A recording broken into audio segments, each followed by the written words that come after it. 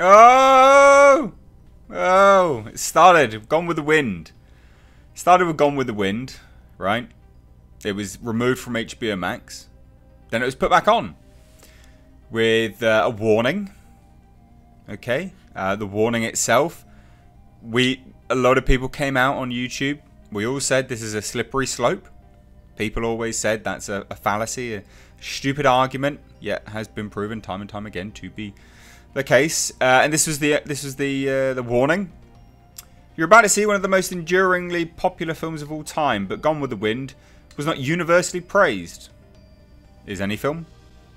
The film has been repeatedly protested, dating back to the announcement of its production. From its prologue, the film paints the picture of the antebellum South as a romantic, idyllic setting. Right, okay. But anyway, it continues on further and further, and it's just a trigger warning for triggered people. And then that slippery slope slipped a little bit further. Sky began slapping warnings on loads of stuff. So a race warning. And just like triggering things about like people, how they're depicted. Breakfast at Tiffany's. Okay. Flash Gordon. Okay. Aladdin. And was a classic, The Jungle Book. Even Aliens. Aliens had a massive warning on it as well. Now, it's been recently, well, it was updated a few days anyway from its initial publishing date. Now, again, we always say this. We talk about slippery slopes. People say it's absolute nonsense. Again, time and time again, proven true. I mean, Aliens had a race warning on it. Okay, fine. Aladdin, Jungle Book. All these movies, right? There was even one for Flash Gordon. And that's what we're going to be taking a look at today, because it's now gone a step further. So it's not just... I've got to scroll down because it might copyright claim me. It's not just the new providers that are streaming it that are doing this reclassification nonsense, right? We are... Yeah. We're getting this. An official, absolutely official Flash Gordon warning for potentially offensive Ming the Merciless. Now, this is actually directly from the British Board of Film Classification, which is incredible. Why are we doing this? Why? Are the BBFC saying that anyone with remotely Asian-sounding names or Eastern-sounding names, are they saying that they have to be ethnically Eastern, Asian? What are they saying here? I'm confused. It's like saying that there's no white Africans. There is. South Africans, anyway, at the very least. It's just nonsense, isn't it? What are we doing here? This is people reading into it. This is people reading into it. Also, as well, I think what's perhaps so fascinating about this Ming the Merciless one is it does remove known issues in terms of I don't know, barbarianism and things like that. I mean, we had Genghis Khan, for God's sake. Mao. Are we trying to deny all of those things that happened? I'll tell you what, next, ladies and gents, anything that's in the 80s and depicts the Cold War, they're going to start putting trigger warnings on that because it depicts Soviet, you know, Russians and stuff like that negatively. Which, you laugh and you joke about it, and I put it out there as a bit of a fun spin on it, but it's likely to happen. You cannot give offence. You only take it. So anyway, this came out a few days ago, and I wasn't going to talk about it, but everyone's doing articles on it, and it's like people are just praising it, and I don't understand why. So, more old movies. This is on the BBC. Garbage. More old movies could have warnings added about racism and stereotypes after UK film censors said Ming the Merciless in 1980's Flash Gordon was dubious, if not outright offensive. So you are basically saying that if you wear that clothing and you have a name descended from a certain location or an homage to a location, you must absolutely inherently be ethnically sort of that. Really? Really? Really? Really? That doesn't make any sense. Anyway, so the BBFC added a warning about discriminatory stereotypes for the film's recent re-release. Ming was of East Asian appearance. Yeah?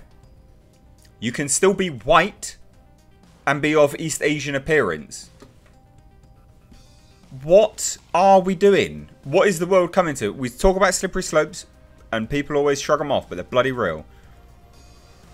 Yeah, so apparently Max von Sydow, nope, no good, mate. Can't do that. Next year, the BBFC will examine how to handle stereotypes in other films. The organisation gave Flash Gordon a 12A rating for its reissue, more strict than the A rating it was given on its original release, which is roughly equivalent to a PG today. BBFC Senior Policy Officer Matt Tyndall said that was because the outdated portrayal of Flash Gordon's nemesis, as well as some violence and bad language. Right. Okay. But you're focusing in on Ming, aren't you? Yeah, you are.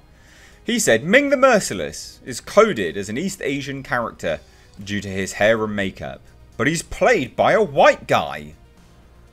Thus, the BBFC would like you to think that only East Asian ethnicities come from those areas or live in those areas. What are we doing? Oh my god. But he's played by a Swedish actor. He's played by Max von Sydow, which I don't think is something that would happen if this were a modern production. Yeah, well, probably. Probably not now, because the idiots are in charge of everything. Just get me off this planet. Absolutely get me off this planet.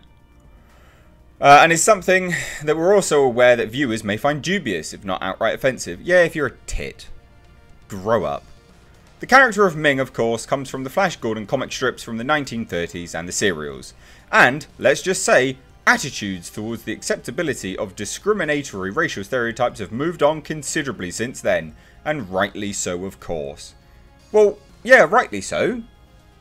But you are, by your own definition, claiming that a white person cannot be of East Asian sort of heritage, I guess. You know, what if you're there, like, you know, several removed?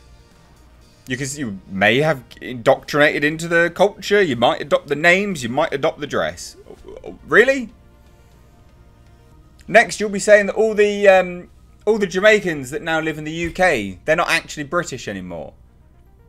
You know, they can't be. It's racist now. The standards that these people put across is utter nonsense. It's such garbage. Anyway, so apparently it's not acceptable to modern audiences. Speaking on a BBFC podcast, Mr. Tyndall further said, this is something that we have to bear in mind often when we see older films coming in for reclassification, because we're all plebs. Films that might contain discriminatory depictions or stereotypes that are not acceptable to modern audiences, including films where discrimination wasn't the work's intent, just a reflection of the period in which it was made. Okay, so is it just the fact that he's a white guy and he's called Ming and he's dressed like East Asian? Is that all it is? Because if it is, that's nonsense. If it's that he's called Ming the Merciless and he's, a tyrant that's basically East Asian, is that the issue? Because if that's the case, mate, you want to look at a history book. So anyway, this is an issue that we're currently planning to explore more through research next year, speaking to the public to check that they're happy with the way we're classifying such films and the way we classify issues of discrimination more generally. And I'll bet you will only be polling Londoners.